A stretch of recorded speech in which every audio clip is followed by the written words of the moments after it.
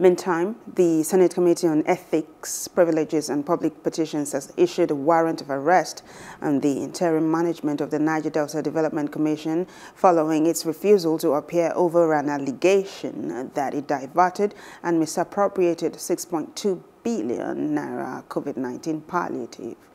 The money was approved last year by President Muhammadu Buhari to cushion the devastating effects of the COVID-19 pandemic in the Niger Delta region. The money was reportedly released to the former Interim Management Committee of the NDDC, headed by Professor Keme Pondei, with Effiong Akwa, Caroline Nabo, and Cairo Jubo as members. Akwa was later appointed as sole administrator of the commission by President Buhari following the dissolution of the IMC.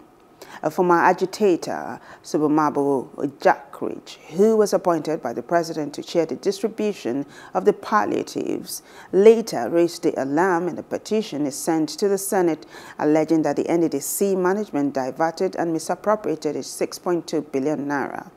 But the Senate committee's efforts to crack the case and make recommendations were being frustrated by the members of the NDDC management who had consistently refused to appear before the committee and make presentation.